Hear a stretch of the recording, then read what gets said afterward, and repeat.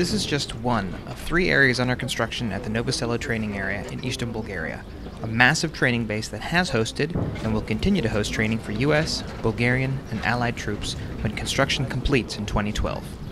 Clearly, whenever we go somewhere, we want to go as part of a large international team, and that is the future for all soldiers and units in the Army and in the Joint Force, and so they need to practice it, and they can practice it here at this site once it's established.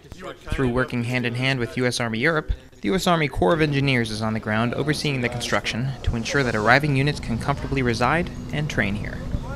You're going to be able to sustain yourself very comfortably. There are barracks, there are battalion and company operations facilities, aid stations, vehicle maintenance facilities that are fixed and they'll be very modern. So the focus will be to maximize training time once you're here. So the base area will be elaborate enough with dining facilities, some recreation facilities, so that units can come here. They don't have to worry about absorbing a huge amount of their personnel or their time in just life support activities, which can happen if you go to really austere training sites.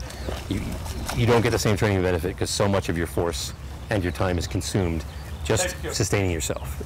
Here they're going to be able to do that very easily, and they're going to be able to focus on the maneuver and firing training that's going to be done here.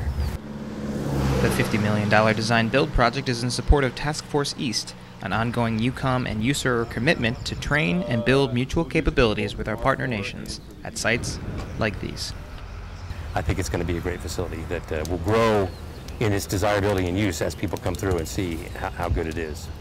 Justin Ward, U.S. Army Corps of Engineers, Novosello Training Area, Bulgaria. The entry control points. Okay.